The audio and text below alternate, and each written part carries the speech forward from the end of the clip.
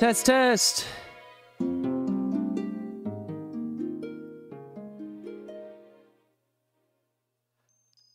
All right, what up, everybody? We're about to get started. I'm about to hit record. Just messing with a couple settings here.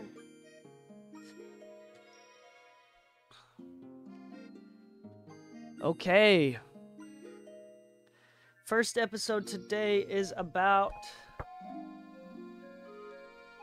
mixed mistakes. I got 1, 2, 3, 4, 5, 6, 7, 8, 9, 10, 11, 12, 13.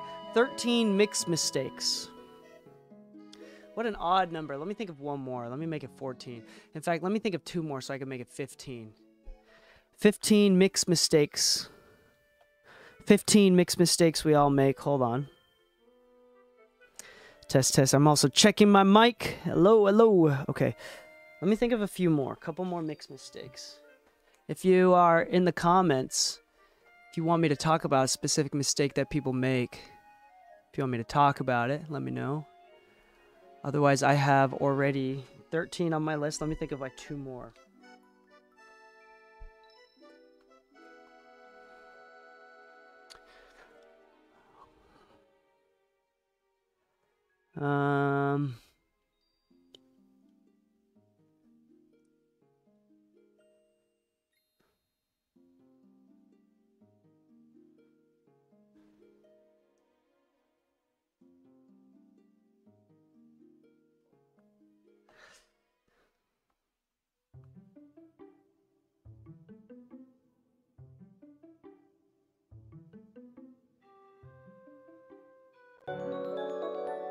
All right, I think I got something. Maybe one more.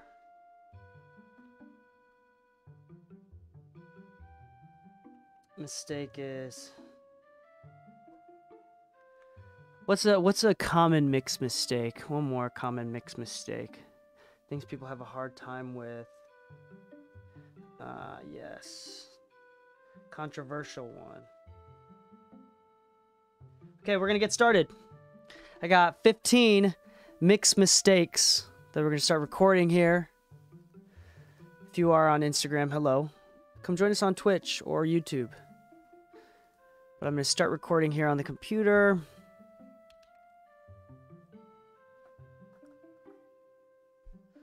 All right, here it comes.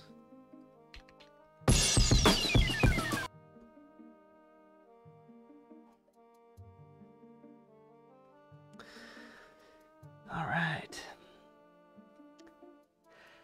Hello and welcome back to the Mix of Music podcast. I'm your host DK, and today Lou is not with me today, but we have 15 different mix mistakes that you may be making right now. Mistakes that you might be making every single time you mix.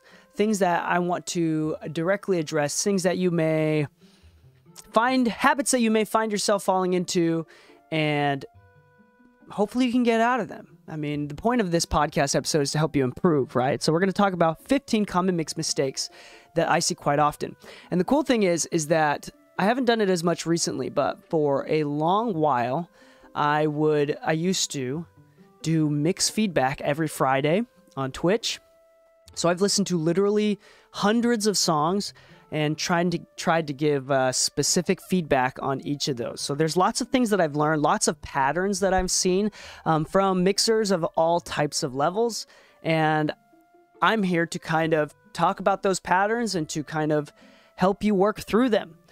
There's mistakes that we all make, and the cool thing is we're going to address all of them.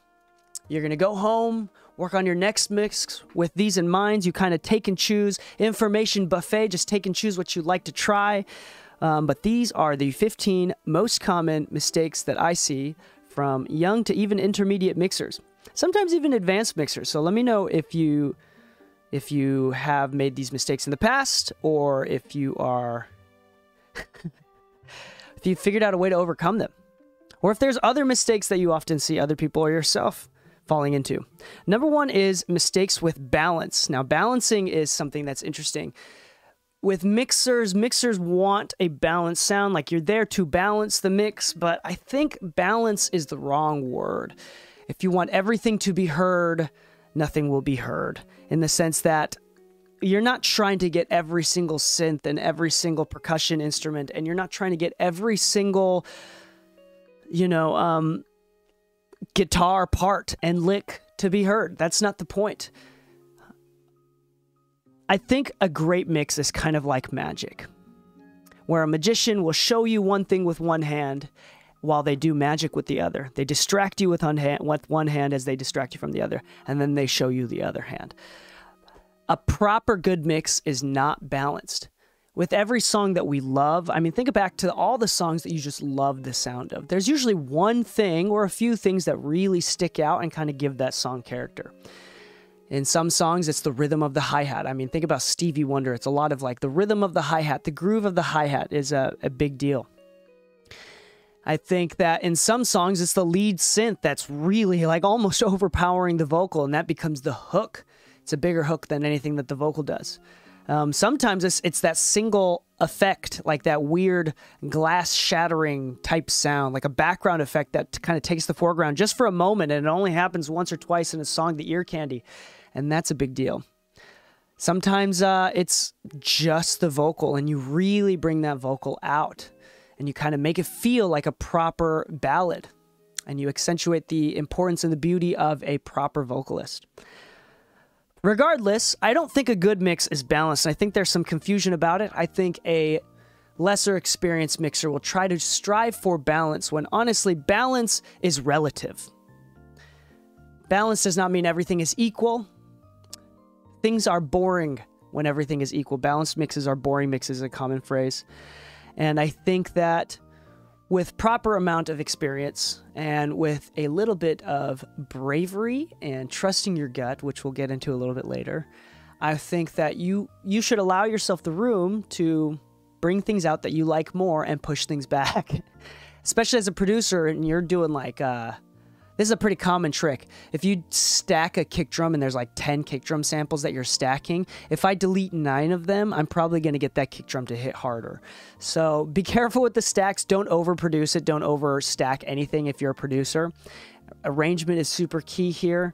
And I mean, it's the same thing with arranging as it is with mixing. Make sure that you properly only put in what is necessary.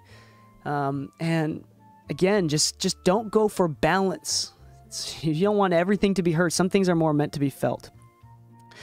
Number 2, a lack of a reference track. Now, this is super obvious. This is super obvious. Every speaker system sounds very different. Every headphone sounds very different.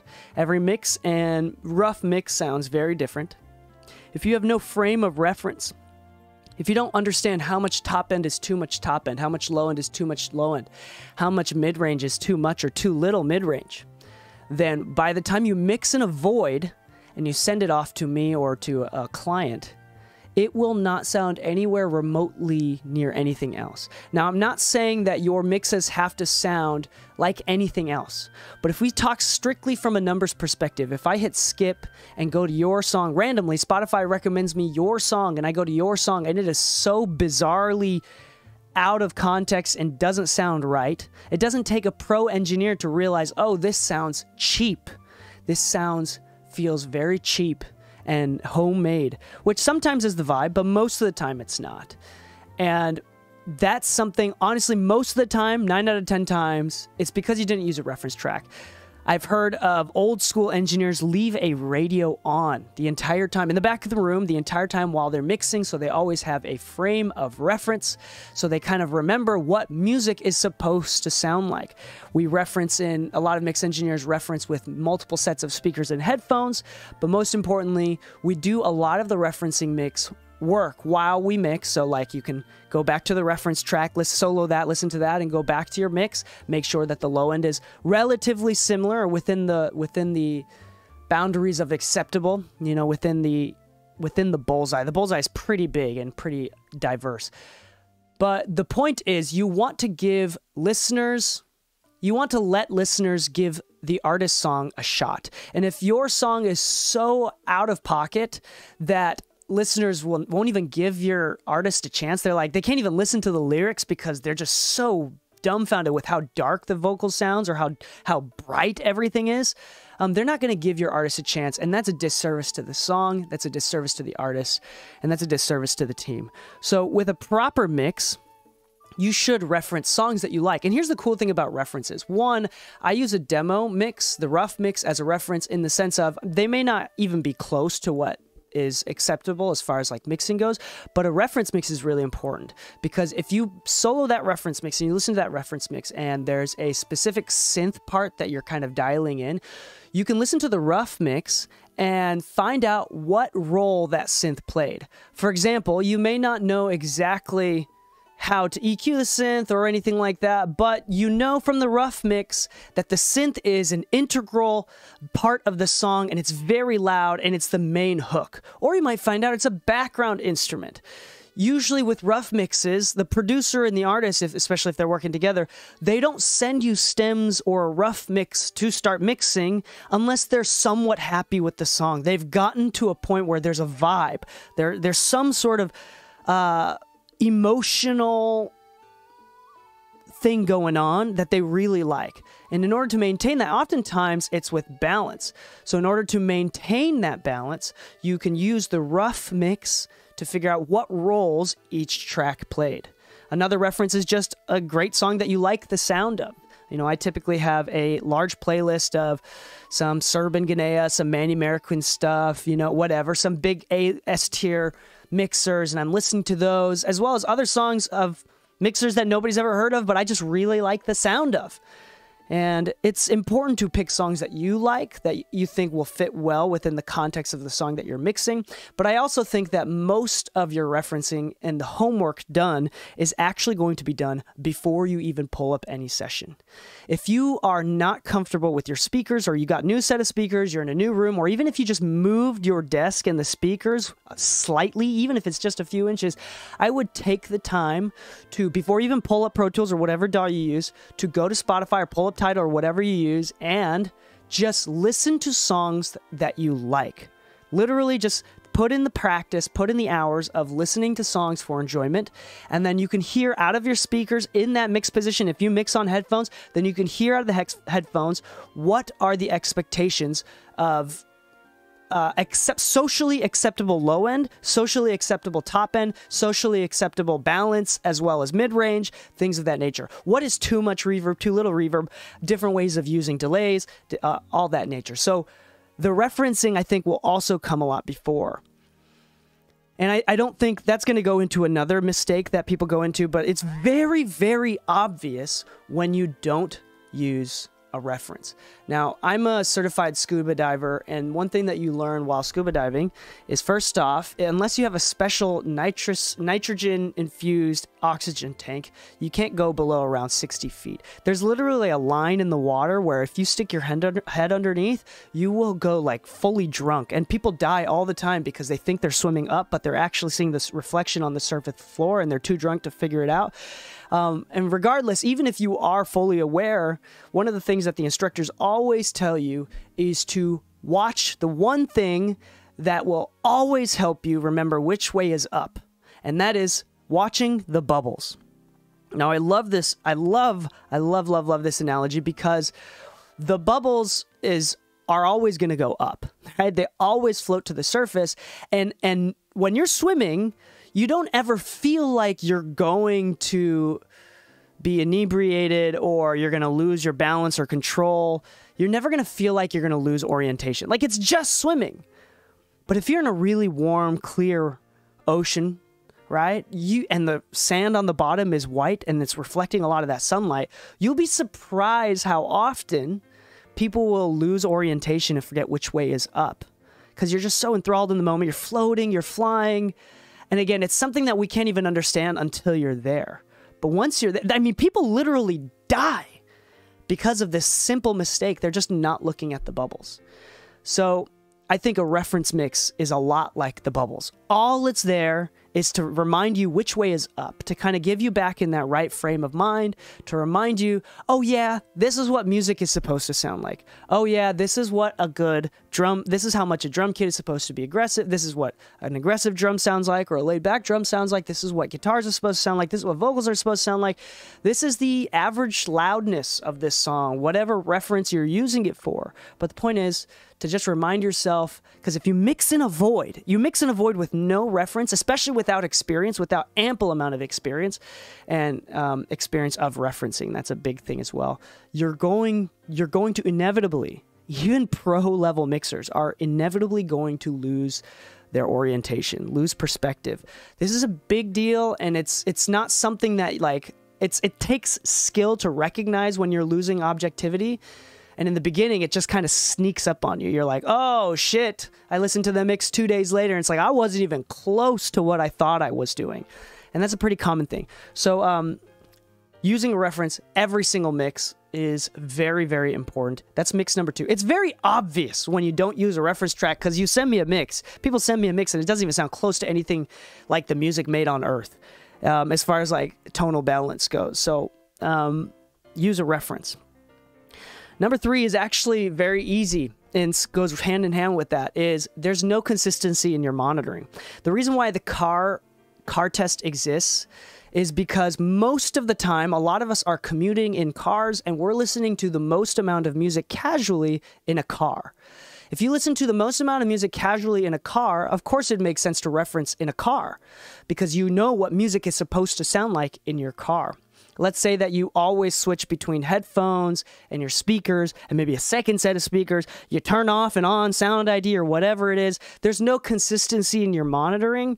Then that's going to throw you off each and every time. You should have at least one consistent, super consistent monitoring device, whether that's a pair of headphones or that's the speakers with Sound ID on or Sound ID off or something similar, right? Any sort of correction on with DSP on or off, you have to be consistent. And if you don't have anything consistent, I would go out of your way to make sure you sit in front of your speakers or in your headphones in your mixing position. And again, do that homework and listen to mixes before. Reference mixes before you even pull up any sessions. Get used to your monitoring, get used to the room. Again, even if you move your speakers just a few inches, you might accidentally put your speakers into a null spot, or there might be different resonance frequencies in the room. There's a lot of acoustic stuff going on that is above this episode, you know, but there are so many things going on that can affect your listening position. Even just moving back and forth in your chair a foot or two can totally drastically change the sound of your audio.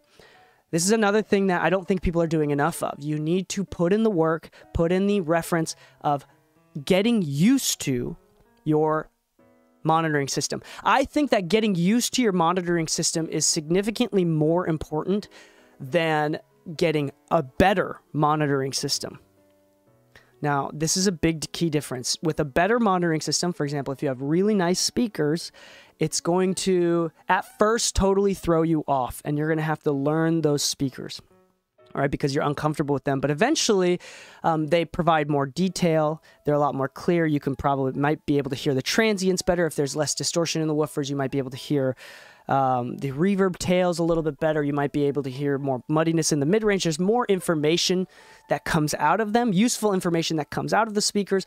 But in general, even if you just switch to ATCs from JBLs like willy-nilly and you put them in the room, if without any sort of practice or reference or even get like a getting used to phase of the monitor, you're literally not going to mix better. So make sure you put in the time to listen to mixes, listening to songs casually for enjoyment from your mix position. That is a huge deal. Number 4 is gear and preset dependency. Now, y'all know how I feel about gear. I use it. I love it. But I don't think it's going to change anything. If you suck at mixing, gear isn't going to change anything. And if you're really good at mixing, gear might help, but it mostly helps in the form of variety than it does in practical application, if that makes sense. So with gear, people are like, I need to have a nice preamp. I need to have a U87. I need to have a C800G microphone. I need to have an LA2A. I need to do this or I can't record. I can't use the built-in Focusrite preamp. I can't use the built-in UAD preamp. That sort of dependency is going to kill your creative, the creative side of you. Don't even think about it. I mean, remember that all these companies are marketing and profiting off of you. So don't be in their control. Like you are a creative mind. Your creativity is not bound by the marketing efforts of another company. Don't worry about it. The less dependent you are on gear, the better, especially on presets. I would not, the presets are helpful. Like they help you get to a starting point and then you can tweak from there. They kind of make your workflow faster. I mean, you can get somewhere faster. They kind of move a lot of the knobs for you, but there's a lot of people that have their favorite preset or even their favorite stack of plugins. I use the same 5 plugins with the same presets on each one. And a lot of these DAWs, you can pull up a chain preset. A lot of people are over dependent on those presets. So, I mean, I don't really need to explain anything. That's number 4. The reason why that's so dangerous is because not every vocal, even from the same artist with the same microphone in the same room, even if everything is the same, the preset is not going to be ideal every single time. You get it ideal once, but in the next song, they're 2 keys below the original key that you recorded the first one in, which makes them the lower part of their resonances in their chest, in their throat, in their mouth, in their head, come out a little bit more. And you want that. So it's not going to be ideal for that just because the key changed or they're in a different octave of their voice or whatever.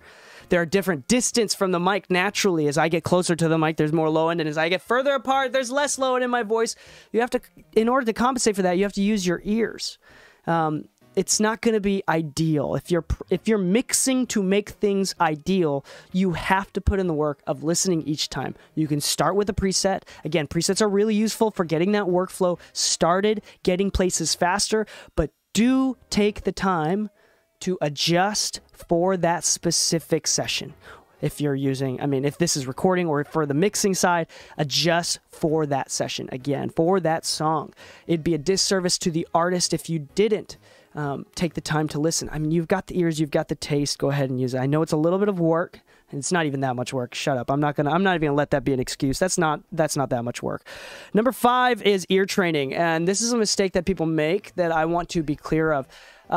Ear training, when you listen to pink noise or white noise of some kind and they boost, the AI or computer boosts the 500 hertz, 3 dBs, and you can be able to figure that out. That's awesome. Or even if it's actual music, it's not even noise of any kind.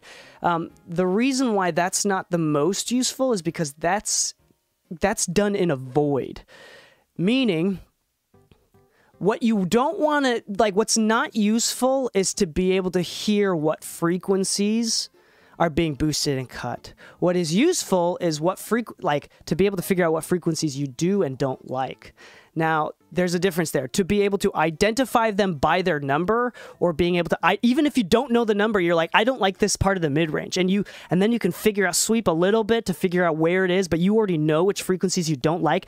That when you're doing like ear training like that in a void, it's less helpful, it's less practical. I mean, it goes a little bit, but you're going to be surprised how much of that comes naturally from just mixing a song. So again, it's not about the numbers. And this goes into when people watch me mix, when I live stream the mixes, they're like trying to copy exactly what number frequency I'm dipping in stuff. Even I'm not paying attention to that. I'm literally just paying attention to what sounds I like that I want to boost and what sounds I don't like. I'm not paying attention to the numbers. I mean, if you want me to, I could say that was probably around 650 or something like that. But that is like secondary, even tertiary to what the main purpose was, which is I don't like this part of this synth or this part of this snare drum. And the number is arbitrary, right? So it's more important. I think the quote goes, I can teach you how to make a nice snare drum, but I can't teach you what a nice snare drum sounds like. And it's that second part, understanding what a nice snare drum sounds like. And again, that's subjective to you. You have a taste that people want to hire, right? Or people like to hear. And that subjective taste is what makes something so great, is what makes a mix so great and so unique and so you. So don't be afraid to, again, like, don't have any FOMO from not doing that specific ear training. The numbers and recognizing different frequencies is just going to come naturally from understanding and learning what you do and don't like. Okay, what are we on right now? 1, 2, 3, 4, 5, 6. Actually, that was number 6, ear training, and then number 5 was ear training. Number 6 was mixed training in a void. Oh, wait, no, mixed training in a void. Number 6, this is another thing that's similar to mixing in a void. Another way that it kind of hurts is getting practice stems or getting stems from someone is very useful. You can kind of look at other sessions. You can even see if they even have their plugins on. You can see how they mixed a session. It can be fairly useful. But the problem with mixing practice stems is that you're mixing without a client. And when you mix without a client, what is the end result? Because there's no such thing as an objectively good mix. There's only such thing in the real world when there's money to be made or productions to be done. Someone has to like the mix, and it's usually the artist, the producer, the manager. Someone is going to like it, and thus the best objective mix is their favorite subjective mix, if that makes sense. If the producer's big time in charge, then there's no point of mixing practice stems without someone to approve it. Because, the only thing that makes a mix good is if they like it. If they really like it. And then after they like it, then it could be like, okay, we could talk about objectively good mixes. But at the same time, mixing in a void without client expectations or any sort of client approval is significantly less valuable from the perspective of practicing mixing than to offer a free mix to a friend and have them give you feedback and give them a product that they really like. That is such better practice as a mixer and this goes for any sort of creative field. Like if you're a video editor or Photoshop editor or something like that, a graphic designer, you can make stuff, sure, right? But at the end of the day, making something for a client is a different skill, and it's better to practice that. You don't want to create in a void, practice in a void. That only goes so far. So if as much as possible, if you're going to practice mixing, it is better to ask a friend if you can mix their song for free in exchange for the experience and for that added portfolio than it is to mix a song for free from a STEM practice website or something like that. You got to have that feedback. You got to appease someone. That's the entire part of the I would say communication and references and like what they like, trying to figure out what the person wants is a significantly more valuable skill than knowing exactly how a compressor works. Literally, I have a manager right now, and he's like, "Oh, DK, we love working with you," and he's like, he kind of glossed over. He's like, "Oh, because you're so easy to talk to. You're so quick on communication. You know exactly what the producer wants. Ah, la, la, la. Oh, also you got the chops too." Yeah. And it was like the fact that I was good at mixing was like the last thing on the list. And it was because I was such, like, there's no hassle. I'm easy to work with, easy to communicate with. I know exactly what they want. I'm able to turn things around really fast. You know, those are the things that really change and level up a mixer. And it's kind of difficult to gain that skill and understand how to mix quickly and understand what a client exactly wants and to interpret the weird objective things that they're saying, like I want the music to sound more blue. How do you interpret that unless you have a lot of experience under your belt? And you kind of understand, you listen to the song, you're like, okay, I think I know what they mean by blue, or I think I know what's making them dizzy, right? With the example that we talked with Leslie Brathwaite so many times, where all he did was turn off the auto pan on one of the tracks. Okay, number 7 is wimpy mix moves. This is a mistake that I see people make. There's a lot of people that do like too much mixing, like too much compression, too much EQ and whatnot. But I also see a lot of, I mean, I'm not going to lie to you, I also see a lot of like mixers that are fairly self-aware and they're just way wimpy. Like, you're mixing like a bitch. And what I mean by that is, like, you want to cut something because you don't like the frequency, but you're already cutting at 5 dBs, and you've heard or you feel like you feel like it's wrong if you cut more than that, and you're like, but I don't like what it sounds, but like I don't want to do more because I heard that if I do more, it's gonna hurt it. Don't be a bitch. I mean, you know what you like, and I would say that there's a lot of quality on the table that you're leaving if you don't do what you think is right. And if that means cutting more than 5 dBs or having a wide cut rather than a bunch of small narrow cuts, like, do what you like. Do what sounds good. And that's that's funny. Do what sounds good, right? Alex Toomey there. But I think that there's some people that do way too much, but I think that in that intermediate stage of plateauing, I find a lot of people are just too afraid to do more. Their gut is telling them they don't want as much low mids in the vocal, but they're like, and no matter how much I cut the low mids, it's still too much, but like I'm afraid to cut it more because I've already cut too much. Like the EQ looks crazy. The EQ already looks crazy. It's just visually, I just don't know what it is. Just go ahead and cut more. Do what sounds right. Don't worry about technically correct. Because I do really believe, I see that a lot of intermediate, especially intermediate mixers, where that is keeping them from progressing, that is keeping them from making a song sound better. And honestly, that has a sound. Being a wimpy mixer has a sound. It sounds like you can't fully commit. And I want to be clear, like, it's okay if you do things that are odd or weird sometimes. Maybe not all the time, right? Maybe your gut is right sometimes. But at the same time, like, if you have enough self-awareness, then it's okay to do things and then recognize, okay, that was too much later. If you're able to recognize, okay, that was too much, I should dial back. It's okay to do too much. Figure out where the lines are, find the boundaries of what's acceptable, and keep moving forward. If you feel like you're plateauing in the intermediate level, that may be the biggest thing.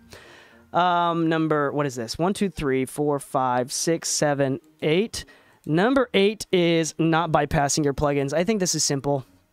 I mean, don't put stuff on. This is kind of like the preset thing. Don't just put stuff on and leave it there. Like, make sure that it's actually happening. I know that you like to use this specific compressor on every single vocal. You love the CLA 76, every single vocal. You love the RVox, every single vocal. That's your go-to compressor. you should, even if it works, like, or you should bypass it. Like, you should find out if, in this instance, this might not be one of those 1 in 10 or 1 in 100 instances where it just doesn't work. How would you know unless you bypass it every single time? Not only does bypassing kind of put things back into perspective, especially in the digital domain, this was not something that was as easy in the analog domain. And it's a blessing for us that we can compare so easily, A/B so easily, when a compressor is toggled in and toggled out. That's it. It's so nice. And you can hear for yourself and decide for yourself, is this actually making things better? So make sure that you bypass. Number 9 is very awesome. It's very simple. It's overlooked all the time. I know that many producers talk about this, is not trusting your gut, your inability to trust your gut. Now, this is important. I want to put it in perspective. I've heard Rick Rubin talk about it in these similar terms. But before any of us got into making music or producing or mixing music, before any of us got into it, we liked music. We still probably do like music. And even before we hit any sort of technical verbiage that we were able to understand, like technical knowledge, we understood that we like these songs more than these songs. And we were able to say, I subjectively, personally, like these songs more than these songs. I like the sound of these songs more than these songs. Even without any sort of technical knowledge, you have preferences. That means you have some baseline sense of taste. Now, the problem is that when you're learning how to mix, you have to learn the technical tools. You have to learn what an EQ does, what it sounds like, how it affects the sounds, how you're going to use that tool. Same thing with compressors, saturators, modulation, reverbs, everything. You have to figure out the technical usage of these tools. And when you're going through the valley of technicality, you're going to forget about your tastes. You're going to forget that, like, oh yeah, I'm using a compressor to make the drums punchier. I know that sounds so simple, but when you go through that beginner intermediate stage, you're going through the valley of technicality. Like, it is until you get out of that valley and realize, okay, now the technical stuff, the compressors that I use, the harmonic saturator, the tools that I use, the technical tools that I use are so secondhand, like nature. It's so natural to me. And it comes so easy to me. Now I can think emotionally. And the tools become something that helps me translate my emotional tastes and be able to execute those through technical usage of these tools. This is something that, again, I think is a really easy mix mistake people are making all the time, is the importance of trusting your gut. Try things. You can always bypass. You can always undo. Try things. If the snare doesn't sound quite right, you want to change it out. You want to do something. You want to saturate. You want to do something that is unnatural or not typical of a classic. It's not a classic, peer-reviewed mix technique, you know, whatever. Go ahead and just try shit out. And remember that, trust your gut. If your gut is telling you that you want more fatness in the drum, or you want more of this or less of that, do it, even if it is something that is not typical. Trust your gut. The more that you trust your gut, the better experience you get. That specific advice is the most common and the most repeated advice from high-level mixers. When you're going from intermediate to advanced mixing, this is the secret sauce. Getting out of the valley of technicality and getting into that emotional awareness, that level of emotional awareness where the tools are only there to help you. The tools are only there to translate emotion. That's all it is. You're not there because the tool it looks cool. I mean, I'm not gonna lie to you. I use plugins because they look cool sometimes. I use gear because they look cool. But trust your gut. Do not be afraid to trust your gut. 11 is people are mixing too slow. People are mixing too slow. Yes, I think that mixing too slow is going to kill your mix. I really do think so. Not only are you, if you're charging per song, not only are you making less per hour, but I genuinely think it's making your mix worse. The cool thing about mixing is that, I mean, with inspiration, right? You want to be inspired. You hear a song, you're like, oh my gosh, I'm going to mix this to be so fire. You get so inspired. If you mix it for 3 days straight, 12 hours a day, that inspiration was gone by hour 3, day 1. Like that, you might get a little bit of that inspiration back at the beginning of each and every day, you know, when you go to bed and you don't listen to anything for a little bit. But inspiration is fleeting. I'm going to say that again. Inspiration is always fleeting. So in order to keep and control that inspiration, to stay inspired, to be able to mix emotionally, you have to learn how to mix fast. I mean, we've seen professional Fortnite players and Apex players where they're like on their mouse and keyboard hitting like practice target shots. One misclick, like I'm dead serious, like I'm so dead serious. One misclick can cause you to lose inspiration. One time that you didn't know a shortcut and instead you went through the menu and you had to use 2 brain cells to go through a menu instead of just natively just using a shortcut on the keyboard might be how you lose that inspiration. Just a little bit of inspiration might be what it is. And it's usually a little bit of inspiration stacked on top of each other that's going to make the song feel really inspired, feel expensive, feel really well put together, really thoughtful, whatever adjectives you use, whatever words you use to describe it.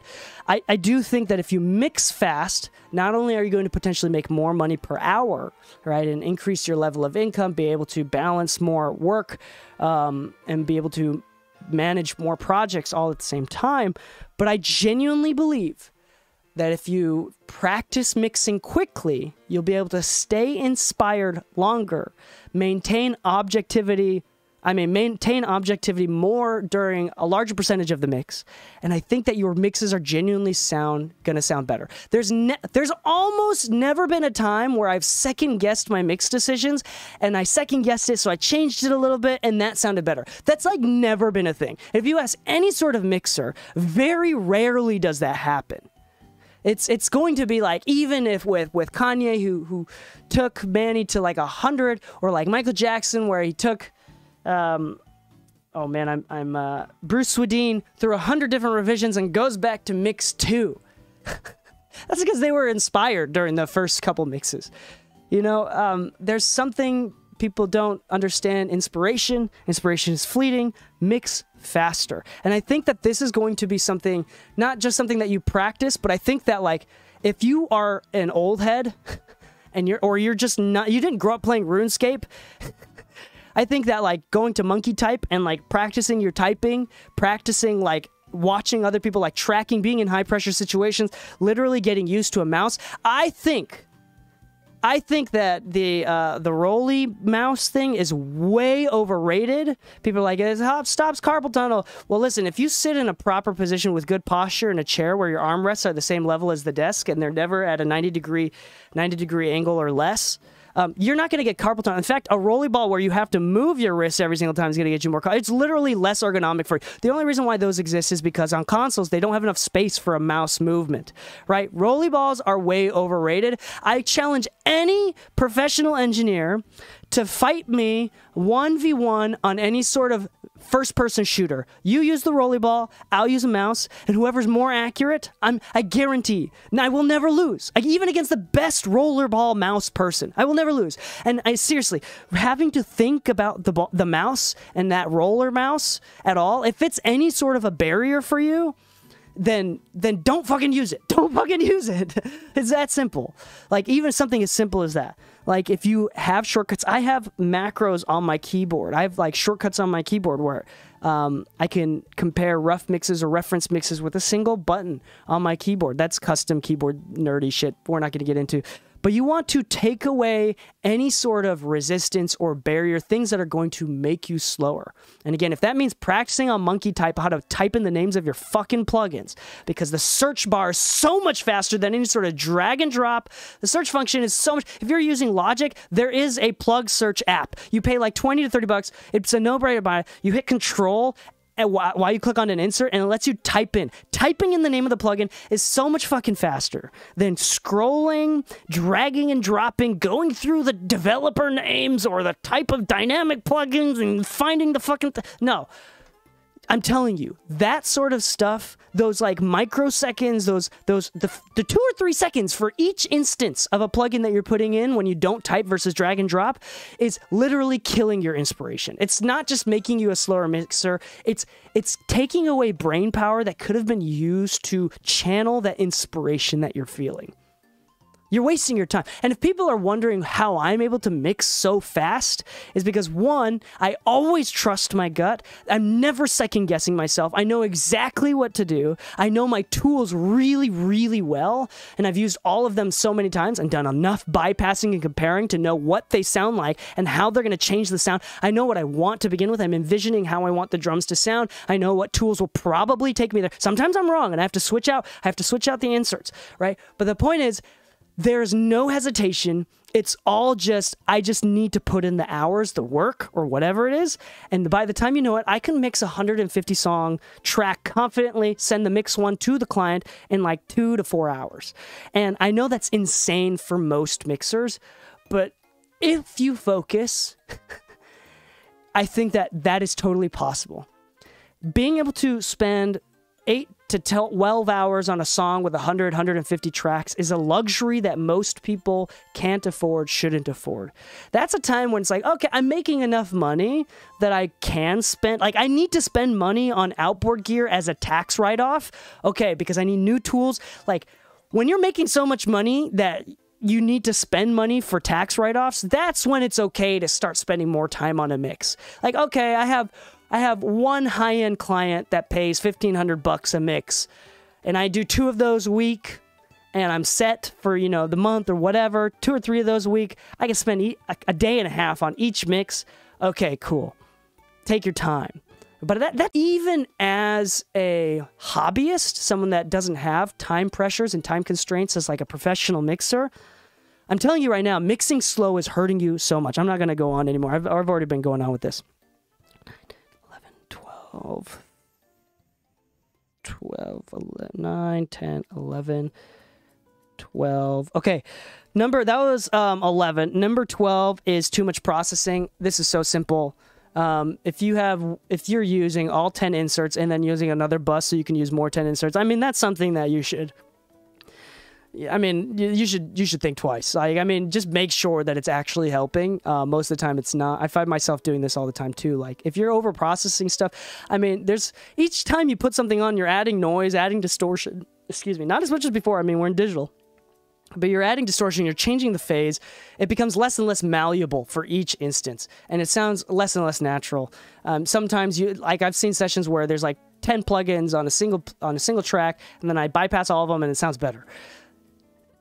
You don't need to overprocess. If you really know what you want out of a vocal, for example, or out of a snare, then it doesn't take that many inserts. Like, you already know what you want. It's usually that overprocessing comes from not knowing exactly what you want and trying to figure shit out.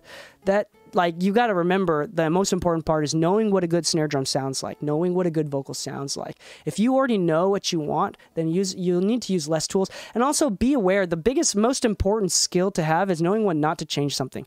You'll be surprised if you, like, again, go to my live streams. I might live stream more mixes in the future. I'm just doing a lot of mixes where I can't live stream them. They're like label stuff, so I got, I can't. They're private right now. But I do... If I ever do mixes in the future, like, you'll be surprised how many tracks I leave untouched. Like, I just change the volume and the panning, or if anything, zero everything out, and that's it. Like, that might be that, like, I don't do anything. It's just like, oh, it sounds good as it is. Like, being able to recognize when something sounds good without touching anything is a very, very important skill.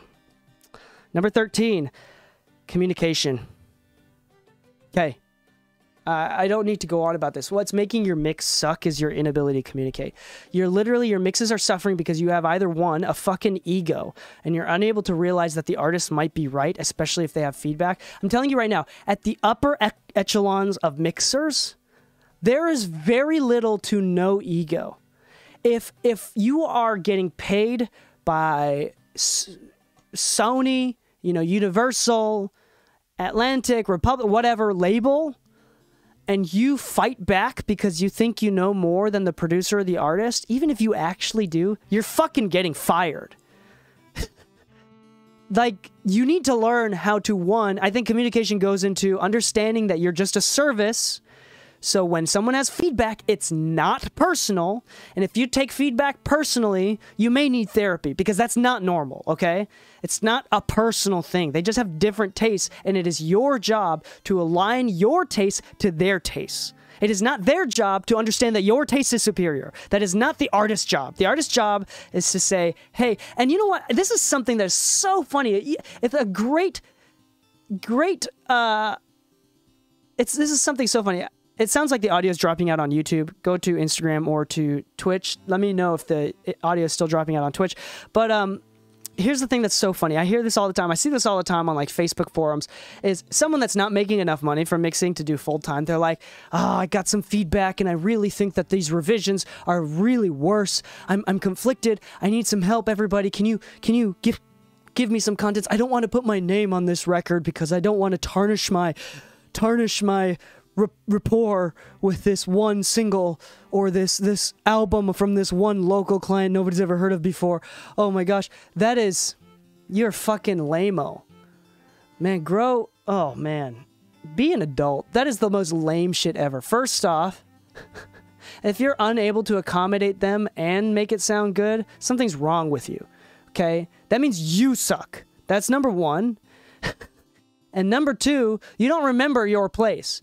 Again, their job is not to make sure that they know that you're superior, your taste is superior. Your job is to accommodate their taste. And if you can't accommodate to their taste without making it sound good, yeah. If you can't accommodate their taste without making it sound good, then something is wrong with you. You suck. Number two, let's talk about the actual practicality of that. You don't have to put every single song that you work on your Spotify portfolio on your website. Who gives a fuck if that local artist doesn't sound good and what they want? You don't think it sounds good. Who gives a flying fuck? Because at the end of the day, what's going to get you more clients and get you more work is if they come out of that situation, even if the song sounds bad, if they come out of that situation totally raving about how easy you are to work with, how great you are to work with. Nobody gives a shit about how it sounds. I mean, that's like secondary to how easy you are to work with. If you ask anybody who's had a bad experience with a mixer, it's rarely ever that they can't get it to sound good. It's because they don't reply when they're supposed to do revisions. They don't reply to emails. There's no form of communication. That's 99% of why people have a bad experience with a mixer. So if you can let people have a great experience and you just hold your fucking pride and your tongue and you don't say shit out of pocket and you remember your place, there's a level of humility, then you're going to do so well. There's going to be more word of mouth, more potential work. There's going to be less friction. And guess what? You don't have to work with them ever again. If you didn't enjoy it, then you can either raise your price to ridiculous levels for them and so they don't ever hire you again, or they have better expectations to begin with. But it's usually some level of expectations that you didn't set in the beginning anyway. Like if they don't think that you're the GOAT mixer before you even started, there was no communication to begin with. Like that's why managers are so good, because managers kind of talk you up. Like it's a third-party person that's talking you up and they think that you're the man before you even start a session. That goes a long way. Like talking to them, making sure that the artist, like if you take them out to lunch and you listen to them and you kind of try to really understand what they're going for, try to truly understand what their tastes are.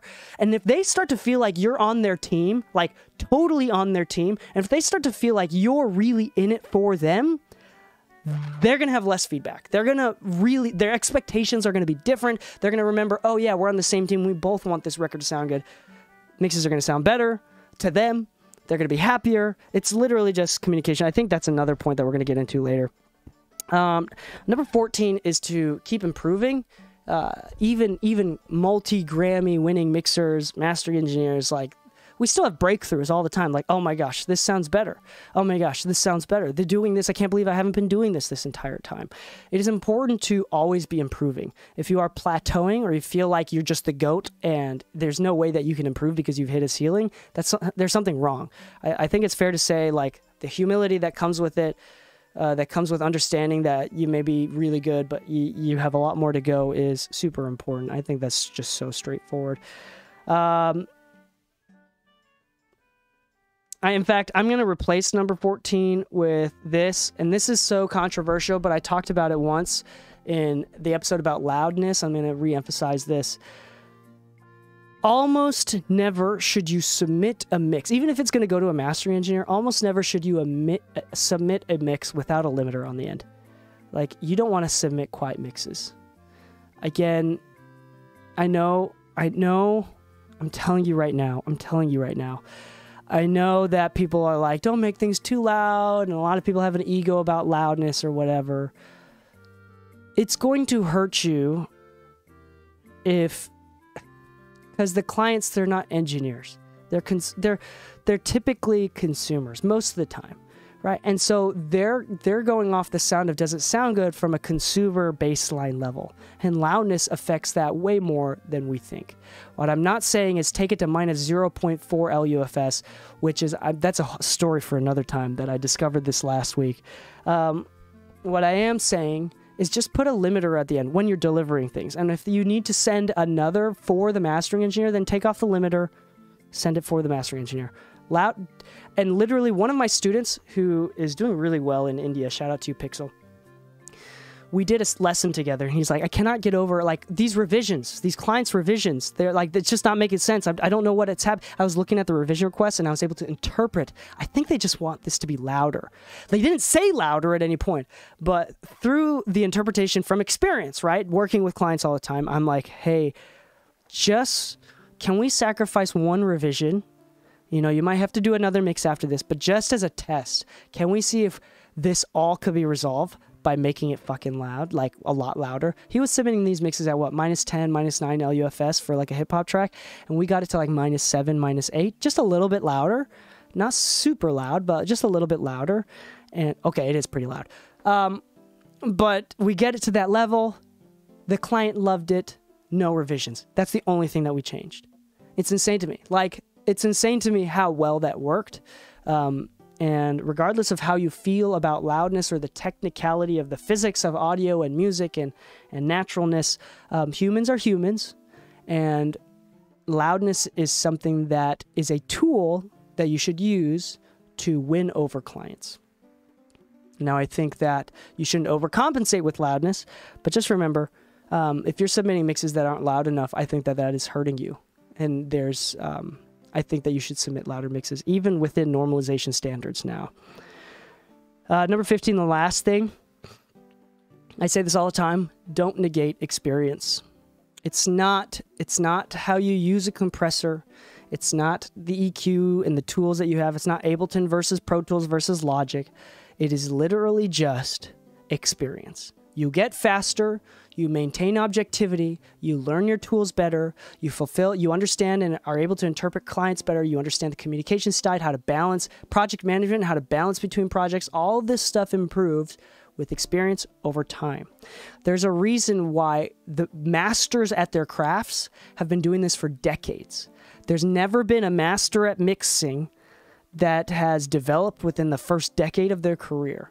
Like, you don't get legendary status of mixer in the first decade of your career. That is so far and few between.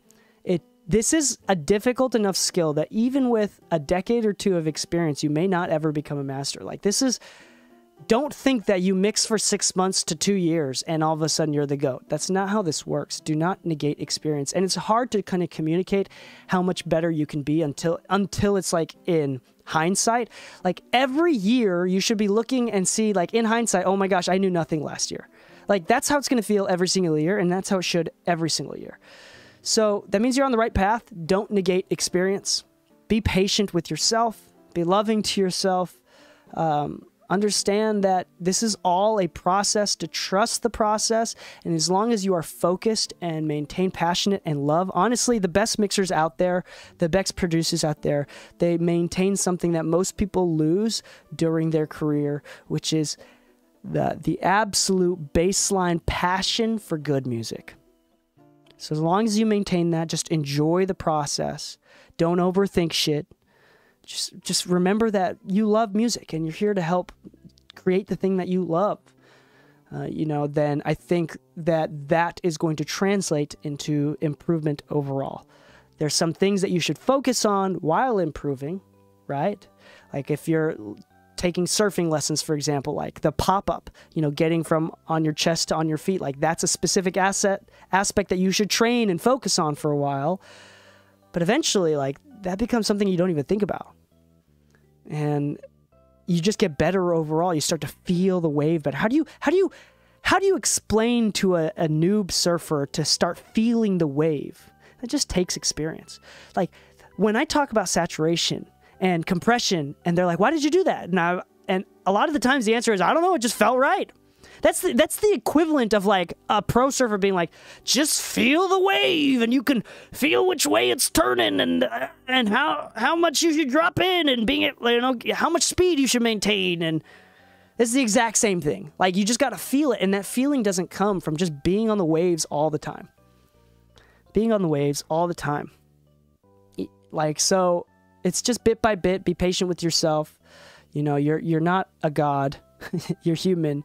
And it's all just a bunch of humans making music. And that's what makes music so great. And that's why I'm so optimistic about AI, because no matter how good AI sounds, it's I think humans will always prevail.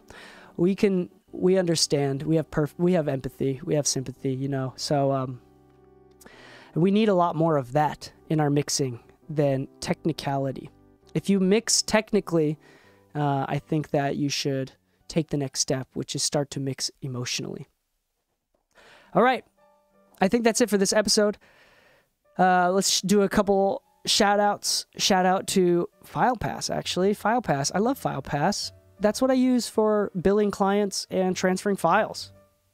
Do I need to say less? Do I need to say more? FilePass is awesome.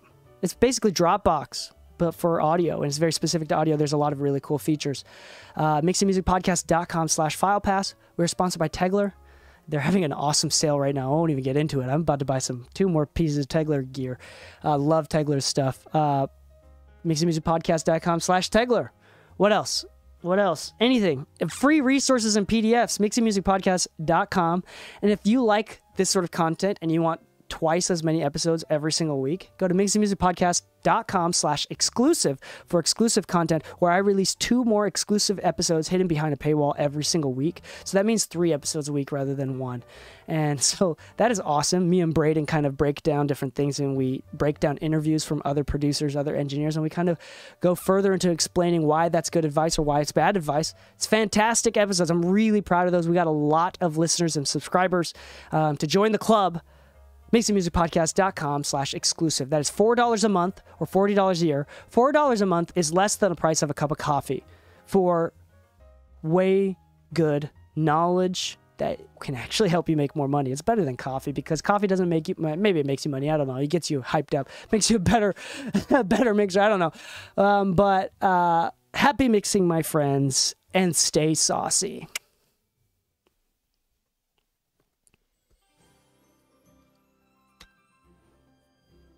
Okay.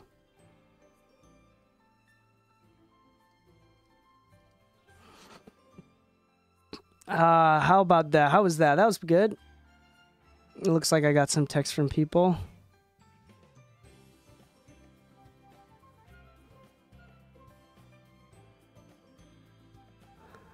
All right.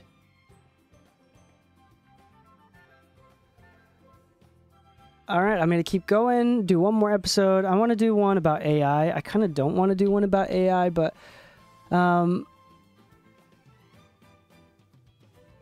think I'm going to save the mistakes. We want to do like 10 mistakes between Lou and I.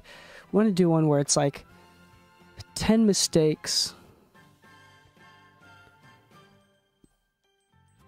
Hold on one second.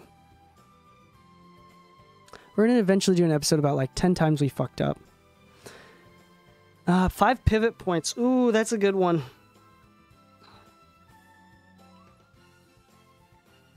Yeah, I think, shout out to James, if you're still watching, James. Is the audio still cutting out on YouTube? James. Is the audio... If not, we're going to keep going. I don't know what's going on with YouTube. You buy a nicer computer just for it to keep cutting out. I don't understand. But we're going to move forward. Is AI a good topic, everybody? Everybody afraid of AI mixing, AI mastering? I'm going to talk about why it's okay. Why it actually might help. Let's get some comments. Is that something that we're interested in learning about? If not, I can do a different topic. There's a lot of other topics that we can do.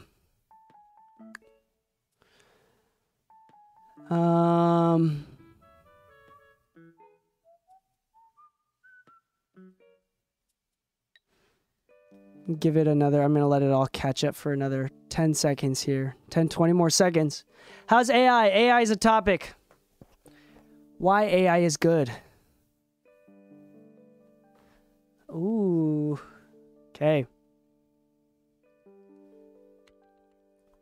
And these are both topics that, it's less important that I have. There's other topics that I really need Lou for. So these are topics I can just knock out as well since he's not here today.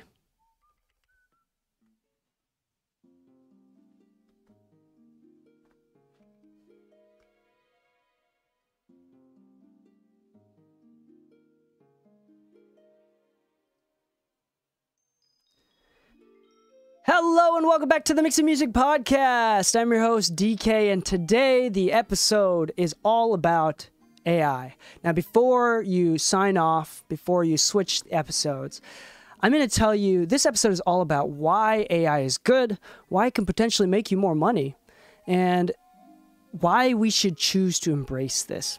Now, I want to kind of separate this topic into historical facts about change and about new technology, but as well as specific uses and specific changes. I'm going to talk about like economics a little bit, some just like basic economics and principles in that sense, and as well as just practical usage of the tools. Now, here's the thing. I am very optimistic about AI, and I think that you should be too. I think most people are not optimistic about AI simply because it's change. Historically, that has always been the case. People are always historically afraid of change, even when it comes over. Never mind. I'm gonna hold my tongue. Even with using computers, something is using computers or switching to emails instead of letters. Things like that. People are always resistant to change. That is something that is human, and it's part of our genetic code to a certain degree. We're afraid of change, of course. We don't know. There's uncertainty. We're supposed to kind of protect ourselves from uncertainty. It makes total sense. But I'm going to tell you why AI is great. Let's first start off from a objective historical point of view. Anytime that there's any sort of big change in technology and there's some sort of technological advancement, it is those who adapt early and quickly that are able to profit the most off of new technology. Now this is no financial advice, but if you were getting into Bitcoin, in the mid to late, even early 2010s, that paid off. That fucking paid off. You get into it late, you're fucking whatever. You've lost it. So it's a good, that's just one example. If you get into computers early, then there's more job opportunities. You know how to use Microsoft early. Then that got into jobs. Literally, my dad built his career off of just learning computers early. If you get into music early, the younger you get into, if you adapt and change to digital workflows early, that changes. It's an advantage for you. It's easier to monetize because then I hate to say this, but most old heads are reluctant for new technologies. So that being said, statistically speaking, I know this because I run a podcast marketing firm. Statistically speaking, if you listen to podcasts, then you are statistically much more likely to adapt and adopt new technologies sooner than everybody else. You're also statistically a lot likely to be higher educated and higher income. Although this is a music podcast, so I don't know. Anyway, let's talk about AI and why I think you should be optimistic. The first thing that I want to talk about is a couple things that I think, the reason why I think AI is super important is because what AI does, for example, AI mastering, which is objectively sucks. Like the sound of it sucks.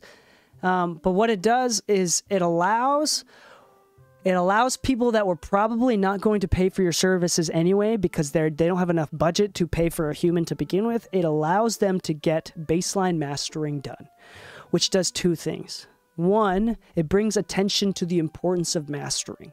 They're like, oh my gosh, mastering is genuinely important. And number two, it brings to attention the importance and the quality of the mastering. So not only are people realizing, oh my gosh, mastering was something that I didn't even know what mastering was, but now I'm realizing the importance. I can hear the difference. I'm like, okay, I need to do mastering. Everybody, that's why my music was so quiet before, is because I didn't know what mastering was. And then it becomes, hey, yeah, like, we need to master the song, and now I'm starting to be able to tell what's better than the others because I've done it enough times. So they're going to increase their budgets for mastering as they increase their own earnings, their own wages. Typically, if you stick with clients for decades, they start making more money, you know, over the course of time, so they have bigger budgets for things. Or they prioritize music more, and so they dedicate more money to their music. So again, allowing for bigger budgets. So number one is, I think it brings a lot of much needed attention to mixing and mastering. I mean, if you ask any artist about what mixing or mastering was 10, 20, or maybe not 10 years ago, but 20, 30 years ago, they probably wouldn't know. The average artist would have no idea. They just know that there's some magic going on. They need a console and there's some faders. They're just balancing some things out. Now it's just like expected. Like even producers, it's just expected that they're going to get some back-end points. They might be able to get the beat for free in exchange for back-end points until, or like a really discounted beat until they make enough money from the back-end points. Then they take 50% of the song until they make $5,000 or whatever from the song. It's really interesting because, even with producers, but with mixers and even mastering, it's just like I don't know how to say in English, and like what we say in Japanese, like an atarimae thing, like an obvious thing. Like, yeah, everybody's gonna pay for a mixer. Everybody's gonna pay for a mastering engineer. Yeah, like that's not, you don't even consider that to be an option as much as a producer. So it's like people are more likely to produce their own shit than to mix their own shit. Like it's because, yeah, it's just like it's thanks to kind of celebritizing, bringing forward the importance of mixing by tools. The more accessible something is, the more important people are going to realize it is. They're like, okay, I got a taste of it. They get some AI mixing tools. They get a taste of what a good mix sounds like. They're like, oh my gosh, this changes everything. And you're saying that I can make this even better when a human does it? I think that's going to be great. I think it also removes, it automatically does a lot of qualifying. If you don't have the budget to hire a human being, it's probably, I shouldn't be complaining as a mixer. Like, I charge this much monies to mix a song, and if an AI tool that does significantly worse than I do just is a quarter of the cost or less than 10% of the cost, they probably weren't my client to begin with.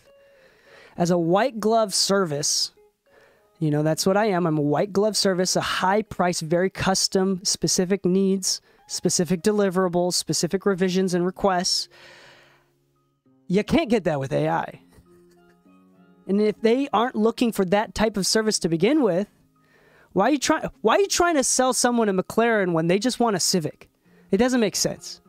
Like, they're not your customer. Why are you being bitter about someone buying a Civic when you work for fucking Rolls Royce? You know what I'm saying? Like, don't be bitter or jealous about the Civic sales. Of course there's going to be more Civic sales. Of course, it's easier, accessible. People just don't care. But the people that didn't care weren't your clients to begin with. So I don't think we're losing anything. In fact, I think we're gaining potential clients because, again, it brings to attention the importance and the value of good mixing. Okay? I definitely think that's very important. I think practical usage for us, I think that us as mixers and as mastering tools, I mean, like Ozone's auto mastering and the really glitchy auto mixing and stuff, I think those will eventually become tools that mixers will use. Again, with AI, there's some level of human input that needs to be going on, especially at this point. Not only do we need to know how to input that stuff, but we also need to know how to utilize that stuff. For example, maybe AI can draw a hummingbird, but you're going to have to kind of, you're able to sketch out a hummingbird with AI, but then you have to do it by hand to make it look better, right? So you're able to kind of bring out ideas faster, kind of test ideas and like, oh, okay, actually I don't like that. And then you just do once you figure out what idea you like, it can accelerate the idea process, the ideating process, and actually lengthen the actual creation process with, or not lengthen, shorten the actual creation process and make that time more effective with better direction, more focused. I think that eventually, even now with things like Bounce Butler and Adam Shep's Bounce Factory, whatever it is, even assistants are getting more mixing jobs rather than bouncing jobs because there's less needs for bouncing, and it gets assistants a better chance. At the same time, there's less need for an assistant, so there's something to say about that as well. I do think that AI, if we use correctly, I think in our world of stuff is a tool. And if I do think that I don't know yet. I don't think any of us knows, but I do think I want to validate the fears that people have of, especially like with the strikes going on, validate the fear of AI taking jobs. I think that is valid. I think that as we automate, and this is not just AI, this has been for everything, right? Elon talked a lot about how everything's going to be automated eventually. And that's going to be a big risk, is we need to create some baseline rules and stuff for where humans should take place and where we shouldn't take away jobs. But I don't think that affects our industry as much. And I think there's a documentary I was watching about the strike, or like some news article or something that I was watching, and there was a very passionate endorser of the strike who basically said, people say that AI tools are going to help us to be more efficient. And then I don't remember the exact wording, but she basically said, those people who think that are baseline, just borderline stupid. There's no time that a machine should ever be better than a human. And it's never going to be a tool. It's either going to be us or them. And I think that is the most low IQ argument I've ever heard. And I think that it's important for us to accept this new technology, find that it's inevitable because it is, and figure out ways to utilize that to increase the level of our artwork. And people are already doing that. People are significantly already doing that. And it's scary because we have to learn a new skill. But if we learn that new skill, I think it'll come to our advantage. It'll be to our advantage. Do not be afraid of AI. I really do think that it helps a lot. And I really hope that y'all are able to overcome your fears to increase your earning, increase your wages, and to get more clients, honestly. Let it sift out the bad clients for you. Let it help bring good clients to you. Let it continue to bring attention to the importance of our side of the music industry. Because, I mean, man, there was not this many jobs and this much money to be made as a mixer 20 years ago. There was not. This side of the industry has exploded. Has exploded in the last 20 to 30 years. I haven't even been around that long and I've seen it explode around me. Like, there's no 20-year-old, but, know nothing college graduate that was able to make any kind of money from mixing without proper internships and education and mentorships. It was not possible a couple decades ago. And here we are. People have prioritized. There's a lot more money to be spent per capita on mixing and mastering than there has ever been. And that's thanks to more accessible tools. Honestly, I really do believe so. So I think that's it for this episode. I'm going to keep it real short. I think that you shouldn't be afraid of AI. I think I've kind of got to the juice of it. I think that some fears are valid, but again, if you can adapt, I mean, it's always adapt or die, right? But if you can figure out a way to adapt and utilize these tools for your business, I think it'll help you along the way. A lot. It'll help you so much. So on that note, thank you to our sponsors, to Tegler, to Autotune, to FilePass, to Sweetwater. If you'd like to purchase anything, use the Sweetwater link below. That really kicks back a little bit of money to our way, and that helps a lot. So thank you so much. And on that note, happy mixing, my friends, and stay saucy.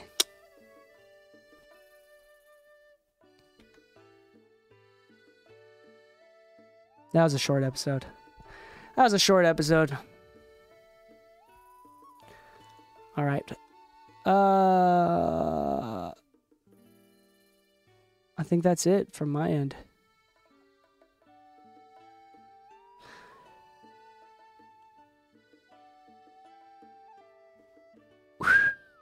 Yeah, actually, an analogy episode would be great. Yes, yes. Okay, where you guys go? Nobody go now?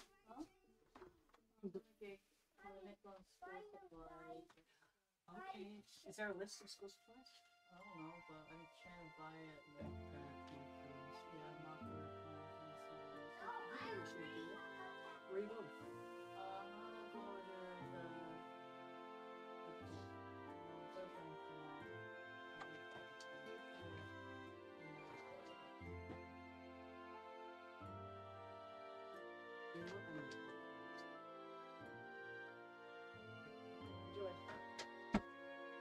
Bye, boys. Bye-bye.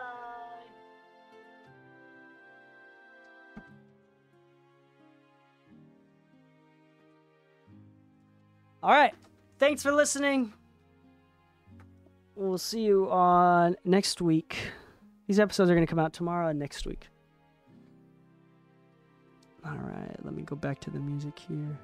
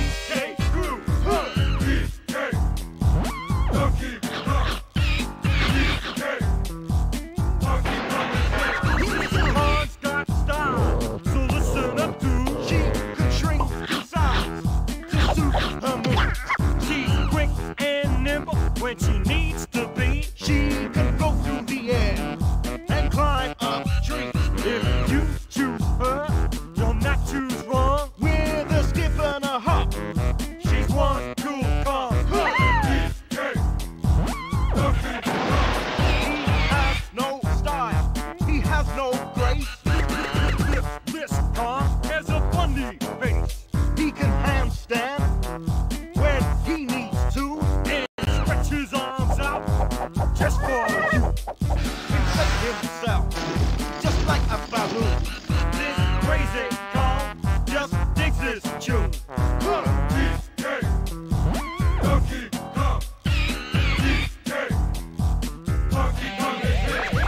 Back again and about time too.